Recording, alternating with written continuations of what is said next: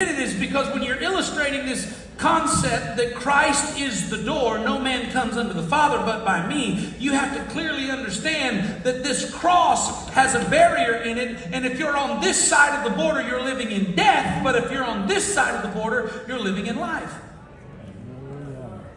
Now, this concept and picture of the door is not something that Christ just uses in John chapter 14. Look at Revelation chapter 3 and verse 20. What does he say in Revelation 3 and 20? He says, I, Christ, stand at the door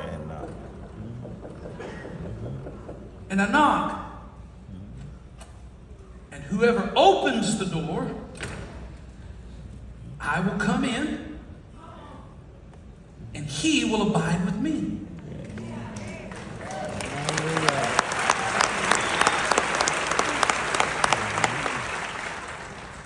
Now, the picture of these two verses very clearly is simply this. There is a lost and dying world that is dead in Christ because they're caught in sin on this side of the border of Calvary. And there is a very loving Savior who is standing on this side saying, come here. Come here. If you're broken, open the door. If you're sick, open the door. If you're in need, open the door.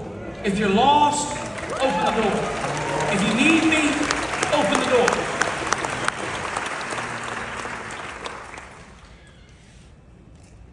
But Christ won't kick it in. You've got to open it. The good news is all you've got to do is just give him a little room. You don't have to open it like this. You just crack the seal, and he'll do the rest.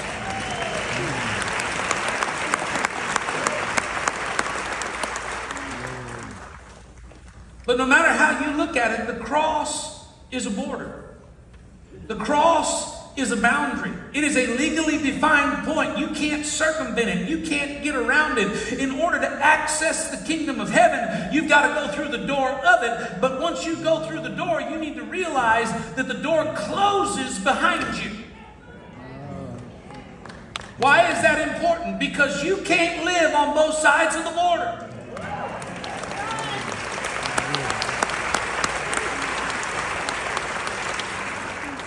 There's a lot of people who want to talk about Jesus on Sunday, but they don't want to live for Jesus Monday through Friday. They want to do what looks like church and feels like church and sounds like church and be in church on Sunday, but then they want to live like the rest of the world did Monday through Friday. And somewhere between Saturday night and Sunday morning, while they sleep, they cross the border. This is what the Bible verse that we read this morning says. God forbid that I should boast, save in the cross of Jesus Christ my Lord. That's the first half of the verse. And we are so thankful for his cross and his crucifixion. But read the second half of the verse. It says, by whom the world has been crucified to me, and I to the world. Two crucifixions discussed in the second half of the verse. The first half of the verse, we're talking about his crucifixion. The second half of the verse, we're talking about ours. By whom the world has been crucified to me, and I to the world. It means when you come to the border of the cross and you open the door and you receive Christ, you're saying, Lord, your death is enough for me. Your gift is enough for me. Your salvation is enough for me. Now I am going to become a new creature in Christ Jesus, and I'm going to close the door on my past, and I am going to die to the world so that I can live with Christ.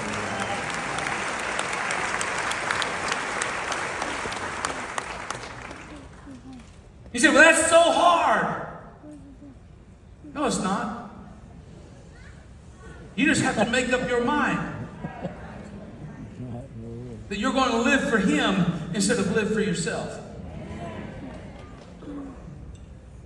God Almighty looked down from heaven at a lost and dying world. And when he considered the quality of your life on the wrong side of the border, when he considered how much you would live in bondage to slavery and sin and addiction, when he saw the burdens that you were carrying, when he saw the yokes that you were wearing, he saw your future without eternity lost in the darkness of hell. It was so heavy on him that it broke his heart, and he loved you so much that he gave you his very best. And his very best was named Jesus Christ, and his son came and died for you, that if you would believe in him, you should not perish, but have everlasting life.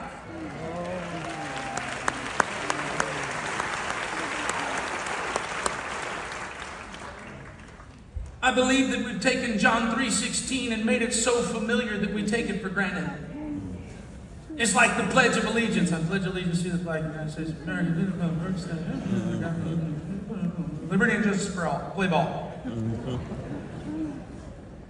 We've done the same thing with John 3:16. For God so loved the world that he gave his only begotten Son, that whosoever believes in him should not perish but have everlasting life. Thank you, Jesus.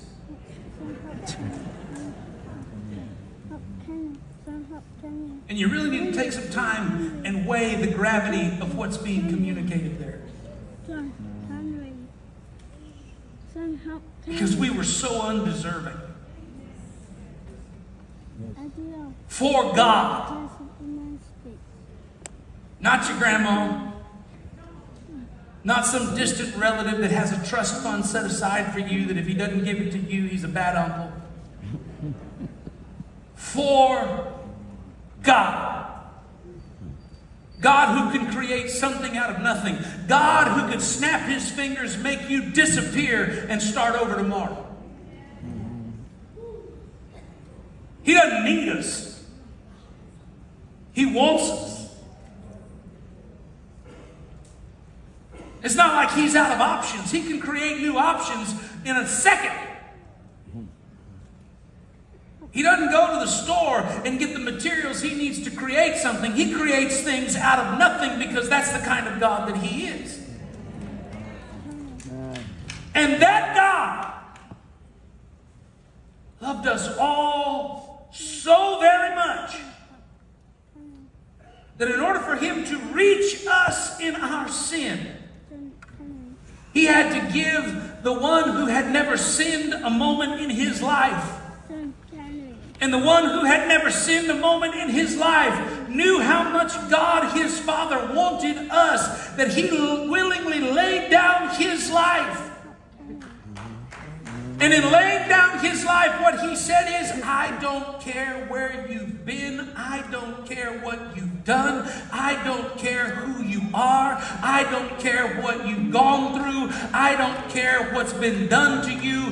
Whosoever would believe in him shall not perish but have everlasting life. Child of God, when you consider what has been given to us through Jesus Christ, it's enough to make you shout hallelujah for the cross, hallelujah for King Jesus, hallelujah for the Lamb of God, for sinners slain. No matter how far you've gone, he's still reaching out to you. No matter how broken you are, he can still meet you. No matter how many needs you have, he can still meet them all. No matter how far you are on the wrong side, he can reach out with hope and bring you to everlasting life. He looks into the world today. He says, I'll take the addict. He looks in this world today. He says, I'll take the shattered. He looks in this world today. He says, I'll take those who have been abused. I'll take those who have been offended. I'll take those who have been broken.